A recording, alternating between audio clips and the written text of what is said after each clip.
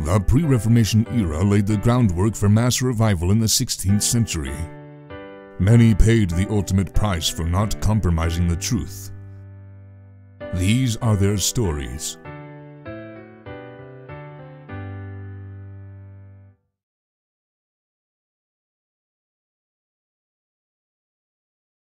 When John Huss had spoken these words, it was demanded of him whether he had received absolution of the Pope or no. He answered no. Then again whether it was lawful for him to appeal unto Christ or no. Whereunto John Huss answered, Verily, I do affirm here before you all, that there is no more just or effectual appeal than that appeal which is made unto Christ. Forasmuch as the law doth determine that to appeal is no other thing than in a cause of grief or wrong done by an inferior judge, to implore and require aid at a higher judge's hand. Who is then a higher judge than Christ? Who, I say, can know or judge the matter more justly, or with more equity, when in him there is found no deceit, neither can he be deceived? Or, who can better help the miserable and oppressed than he? While John Huss, with a devout and sober countenance, was speaking and pronouncing those words, he was derided and mocked by all the whole council.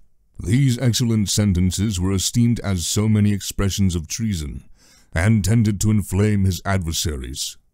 Accordingly, the bishops appointed by the council stripped him of his priestly garments, degraded him, put a paper mitre on his head, on which was painted devils, with this inscription, A ringleader of heretics, which, when he saw, he said, My Lord Jesus Christ, for my sake, did wear a crown of thorns.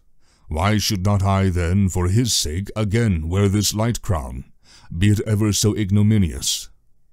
Truly I will do it, and that willingly. When it was set upon his head, the bishop said, Now we commit thy soul unto the devil. But I, said John Huss, lifting his eyes towards the heaven, do commend into thy hands, O Lord Jesus Christ, my spirit, which thou hast redeemed. When the chain was put about him at the stake, he said with a smiling countenance, My Lord Jesus Christ was bound with a harder chain than this for my sake. And why then should I be ashamed of this rusty one? When the faggots were piled up to his very neck, the Duke of Bavaria was so officious as to desire him to abjure. No, said Huss, I never preached any doctrine of an evil tendency, and what I taught with my lips I now seal with my blood. He then said to the executioner, You are now going to burn a goose, Huss signifying goose in the Bohemian language, but in a century you will have a swan, which you can neither roast nor boil. The flames were now applied to the faggots, when our martyr sung a hymn with so loud and cheerful a voice that he was heard through all the cracklings of the combustibles, and the noise of the multitude. At length his voice was interrupted by the severity of the flames, which soon closed his existence. Then, with great diligence, gathering the ashes together, they cast them into the river Rhine, that the least remnant of that man should not be left upon the earth, whose memory, notwithstanding, cannot be abolished out of the minds of the godly, neither by fire, neither by water, neither by any kind of torment.